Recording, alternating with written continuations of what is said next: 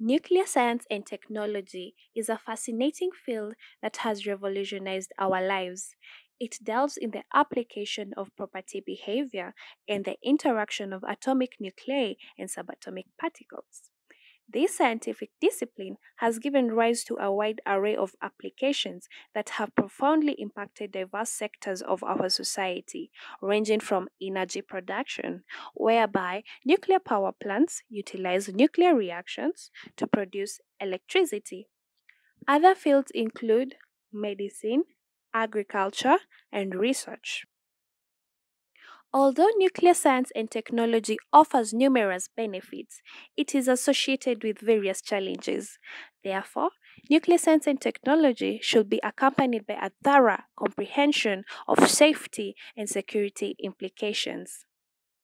Nuclear safety aims at protecting the society and the environment from harmful effects of nuclear materials and radioactive materials, whereas nuclear security aims at preventing the malicious trafficking and the malicious use of these nuclear materials.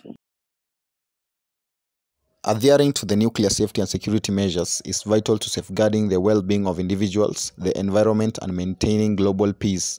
Therefore, it is essential to establish and enforce robust international standards, implement security measures, provide training for personnel, and strengthening legal frameworks. Unfortunately, in Africa, the infrastructure for these measures is not well established. Therefore, there is need for African states putting resources to the same. Legal instruments such as the Pendilaba Treaty play a vital role in shaping the legal framework in Africa. The Pendilaba Treaty, which was adopted in 1996 by the Organization of African Unity (OAU), displays an agreement that establishes the African continent as a nuclear-free zone.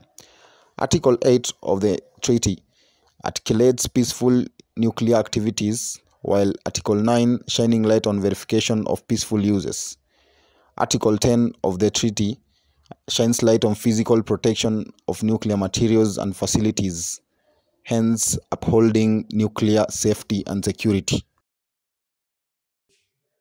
In conclusion, it is vital that African states and the global world pulse their resources together in ensuring use and promotion of nuclear and radioactive materials that support a green economy without harming the environment, the society, and the people, without also forgetting use of legal instruments and international standards such as the International Atomic and Energy Agency that promote safe use of nuclear and radioactive technology.